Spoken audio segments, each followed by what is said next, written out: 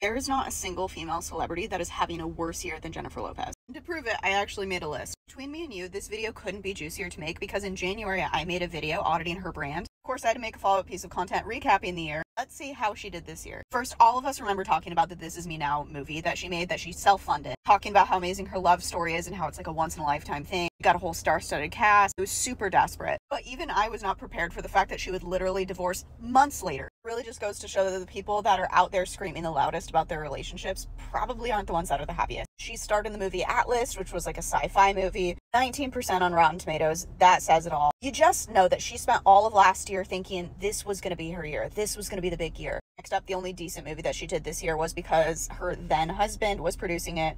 The only thing that she felt like she kind of did a good job this year is kind of marred by her divorce. Next up, we see her crying at campaign rallies for Kamala. And the most biggest one of all that you all have been waiting for me to talk about, the resurfacing of her past relationship with Diddy. Now, we all know that the whole Diddy list is something that everyone's been talking about, but she was actually in a relationship with him, which means something completely different than all of the other names that could just come up. And no doubt she is obviously scared shitless. There are a lot of people saying that she did the Kamala rally so that she could distract from the Diddy stuff, but many people forget that she was involved in the 1999 nightclub shooting. She had to testify. She had to be involved in that entire aftermath. And so not only is she reliving kind of this really horrendous experience, but now her reputation is completely on the line because of everything that's happening with Diddy. As always, let me know what you think. What is going to come out of the woodwork with the Diddy stuff? Let me know your thoughts.